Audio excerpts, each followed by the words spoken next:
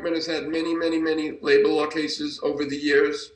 Oftentimes, because of the law and because the law is strong, these cases settle before trial. But I can remember one labor law case that we got a verdict for a little bit over $2 million on behalf of a worker at a labor law site.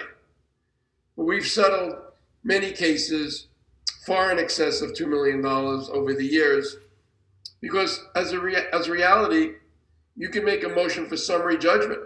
After you take the depositions, after you establish the liability, when you're dealing with certain types of construction site accidents, there's really no defense under the law. And in cases like that, you make a motion for summary judgment and the court grants it, and you're successful on appeal, which they almost always appeal, then the next trial is on damages. Well, we all know what those damages are. So if you have a lawyer that's experienced in this litigation, that has the wherewithal to litigate these cases, win them in the court, whether it be on summary judgment or on trials, and we've had some trials where we had to try the case to get the liability verdict, which then gave rise to the damage verdict.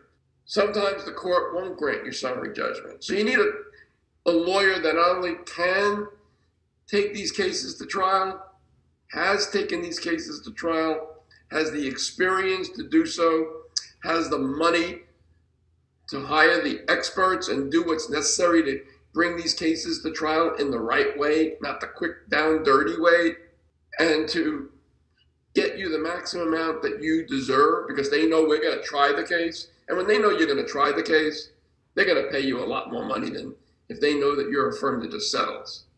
That's for sure. That's what you need from a law firm, and that's why you should be considering Parker Waichman if you ever get injured in any kind of accident, and especially construction site accidents.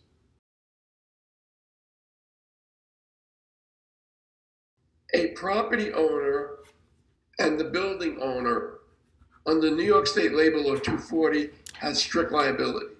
What that means is they're strictly liable. They're strictly liable to the worker who is injured on the construction site.